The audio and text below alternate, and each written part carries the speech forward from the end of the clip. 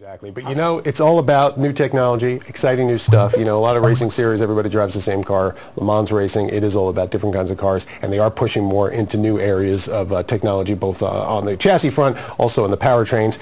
One of the most exciting new cars coming up next year that we were talking about last week is the DeltaWing Racer. We want you to check this thing out again. Now, that's not a three-wheel car, it's a four-wheel car, but very narrow in the front, very wide in the back.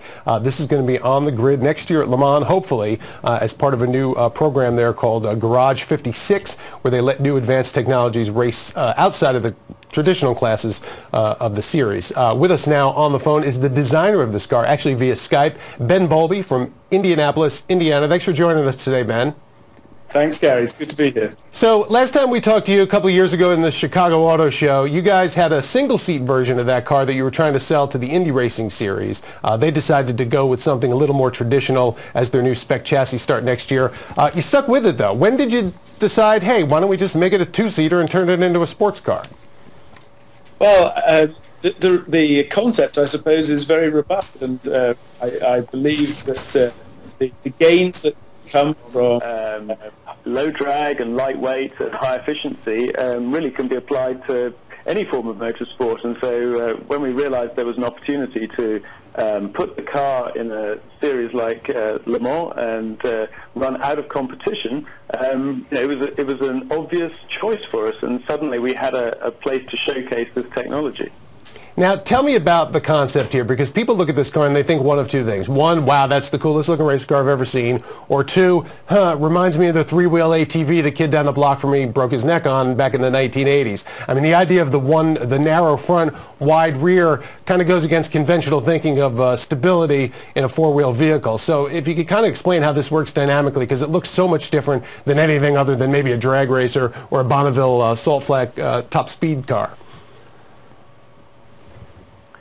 I guess that the technology is unexpected. It goes against conventional wisdom. Nevertheless, there's a huge opportunity here to lower the drag. The biggest innovation is, in fact, the narrow front track. And whilst it may feel like that's perhaps something that would lack stability, it would only lack stability if the central gravity appropriately positioned, and that's what we found when we moved the central gravity back between the widely spaced driving wheels, but we had that performance. So this will be able to go, not just quickly in a straight line, but around the turns just as fast as other cars in the race?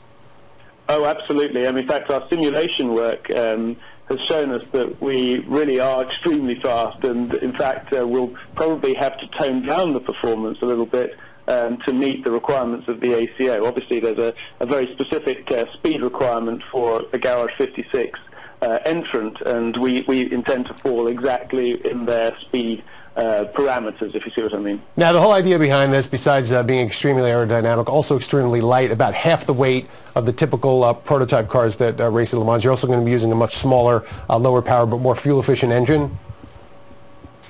That's right. I suppose that the technology is really not very extreme in any particular area. We're going to use a conventional four-cylinder internal combustion engine, turbocharged, using modern turbo technology, and direct fuel injection, which is another very impressive leap in efficiency. But essentially, it's a standard 1600 that we've all seen around for many years. The car is extremely light, and that's one of its advantages, and it has very low drag. And when you put all of these elements together, and you're not constrained by the typical regulations of motorsport today that very much ensure the car is inefficient to make sure that it's not too fast, suddenly we have an incredible performance story, and this is our opportunity to showcase what can be done outside conventional regulations, very much relevant to the consumer and the auto industry in terms particularly of fuel burn. Now, aside from yourself, obviously from the accent, this is pretty much an all-American effort. DeltaWing Racing, based in Indianapolis. The car's going to be built by Dan Gurney's all-American racers out in California. And then Highcroft Racing here in Connecticut is going to be the ones actually fielding the team. Also, Dan Panos, who runs the American Le Mans Series, involved in the effort. As far as the engine is concerned, I know you're looking at a number of different manufacturers. Do you want something unique to this car, or do you want to find a racing engine, a four-cylinder racing engine that is already out there that'll work in your car? And is it important that it's an American engine? I think we all want it to be an American engine. It doesn't have to be unique to the car. In fact, I think it's fair to say that virtually every auto manufacturer in the entire world has a 1600cc turbo, either already in the showrooms or about to hit the showrooms. So, you know, we were very careful in choosing the appropriate powertrain to make sure that we were truly relevant to the future of the auto industry. So what's the ultimate goal for this? I mean, originally you wanted to make it a spec chassis, sell the cars to IndyCar, you know, they'd have 30 cars in the races, 33 at Indianapolis, that sort of thing. As far as now, are you looking for a racing series like the American Le Mans series to maybe create a class for these cars, or maybe figure out a way to work them into the current prototype class and then become a manufacturer for other teams? Or is this really just a one-off effort to prove the technology? The first step, of course, is a one-off to prove that we can do what we say.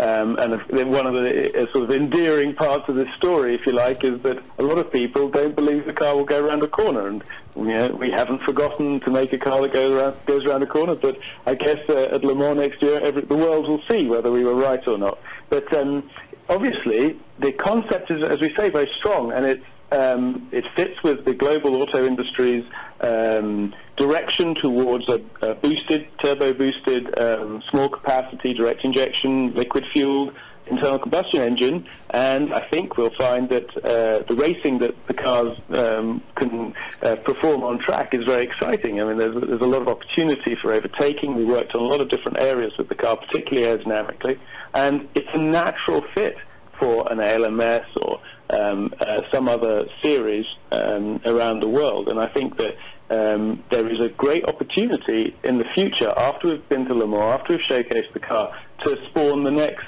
level of high efficiency motorsport, cost effective as well. Is Le Mans going to be the debut for the car, or are you going to try to put it into a race before that? Well, from a personal standpoint, I'd love to see the car run as a prelude to Le Mans at the Sebring 12-hour race. That would be brilliant for the drivers to have experience of passing other cars and being passed and so on.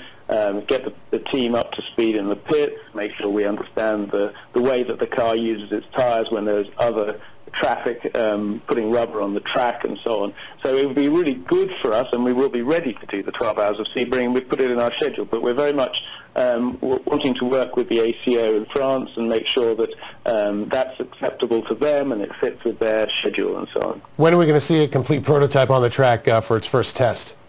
Well, it'll be before the end of the year, so it's not that long to wait. And from my point of view, it's way too soon because we've got an awful lot of work to do. But no, we will see the car at the end of the year. Well, I'm not a racing driver myself, but I have driven a Formula One car about 25 miles without spinning or crashing it, and I really am dying to see how this thing drives as far as the dynamics are concerned. So I'm hoping to get an invite to give this thing a try one of these days. Well, you and me both. I think it's a very exciting car to drive. You know, we used a lot of simulation tools and put Scott Pruitt in the car, in the simulation, obviously, and got his feedback on how the car felt. We drove it around Mid-Ohio. We drove it around many different tracks, and I think it's a very exciting car to drive. It has a very wide operating envelope, and it has a great deal of intrinsic stability, contrary to how it looks. And so for a driver, there's a massive opportunity to explore the limits and you know, make overtaking moves that perhaps with a conventional car would be actually quite difficult to achieve, simply because of the lack of stability from the rear end of a traditional rear-engine racing car. All right, Ben Bowlby, DeltaWing Racing, thanks for joining us today. I really appreciate it. You're welcome. Thanks very much. One word for that, neato. You know, I don't know if it works. I'm looking forward to finding out if it works, but that's just neat. When's the last time you saw a new racing car that was that cool, that much different than what we have on the road today? Well, probably the six-wheel Tyrrell back in the 70s, right? I'm agreeing with you. I'm old enough to remember things like the Chaparral moments, the turbine moments, the six-wheel moments. This is a game changer, and it's a challenge for racing people to get over the looks. I mean, the days of Ferrari styling a great race car and thinking it's fast are gone. Functional design is what it's all about. This is a real test of it doesn't matter what it looks like, does it race? The things he said at the end are really, really intriguing to the ex-driver in me. I'm very curious what the dynamics are of really wheeling this thing through corners. Does it do something different than a normal race car in corner in? What's it mid-corner? And when he started suggesting that there are places to pass that wouldn't be normal in a normal car, Wow. Yeah, exactly, because that's one of the big problems in racing these days is just because of the aerodynamics, it is difficult to get close enough to somebody to pass them. And then when you do make the move, like Alan McNish, you get yourself in a little bit of trouble. But that's different. More of a problem with Formula One, but definitely something to think about. And, you know, I don't know how exactly aerodynamic that is. Actually, I think the CD is something like 0.24.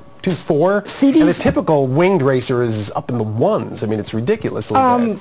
the CD it's all is, about downforce. well, the CD is low because there is no wing. He's making all the downforce there, which is going to create less of a wake behind the car, which probably could make closer operating work. And he's really kind of ranting on about the rear stability of this car taking a set, so it could be good. Interesting stuff. Not going to be the only new thing at Le Mans next year. There's also going to be a fuel cell, hydrogen fuel cell powered electric car, as well as another, I think, battery powered electric car. I guess they're going to be doing swaps, battery swaps during the race, or that's what they're hoping to do. Yeah, Courage is doing an all-electric battery swap. Green GT is the one that's got a hydrogen platform, a solar cell, solar panel, converts water to power. But what I understand is that there's only one Garage 56 entry. 55 cars get invited to Le Mans. This is the 56. I think DeltaWing has that invitation in hand. It's theirs to lose. I think the other two are either kind of on a waiting list or there's 57 and 58. So Delta's in. You know, it might be difficult to have more than one experimental car on the track. Might cause some problems with the other drivers, but that said, why not just do it? Get the three in there. Why make them wait? Well, the Porsche Hybrid, the 911, it's been working. I mean, they seeded qualifying at Petit Le Mans to make sure the real race went on, but they ran their laps and validated the test of concept, so why not have it happen here? Yep.